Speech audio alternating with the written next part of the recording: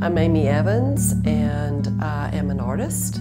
I paint landscapes, and I like to paint outdoors. Fall is spectacular here.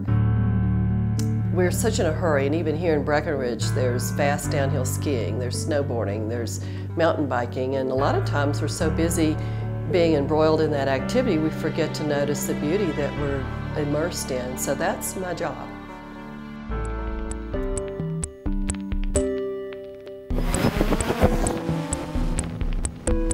My name is Joe Large. I'm a professional photographer and filmmaker from Philly, and I've been in Breckenridge for 11 years. Shoot motorsports, action sports, landscape, music. The town of Breckenridge itself inspires me so much just to go out and shoot.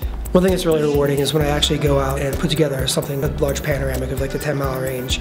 I send it out, get it printed, and it comes back. I remember the first time when I opened up that box and I had this big 72-inch photo that I shot, and it was just like, unbelievable. I was there, I made that, I shot that, I saw it with my own eye, and now people can see it with their eyes, and they'll have it forever. It's really rewarding.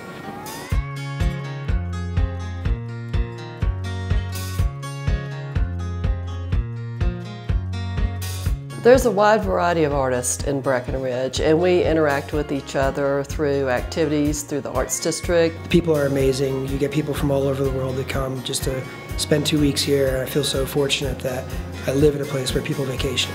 We decide on where we're going to be, and then we show up there and paint, and we have a lot of adventures. I'm selling my photos as retail prints, so they're able to take a piece of Breckenridge home with them and enjoy it all year round. And it's a cool thing because we're all doing something that we love and we're able to make a living off of it. You can find my art at Breckenridge Art Gallery on Main Street, the Freeze's Gallery. It's been here for over 30 years. This town, I love it. I wouldn't rather be anywhere else. I don't know if there is a perfect medium to capture the heart of Breckenridge.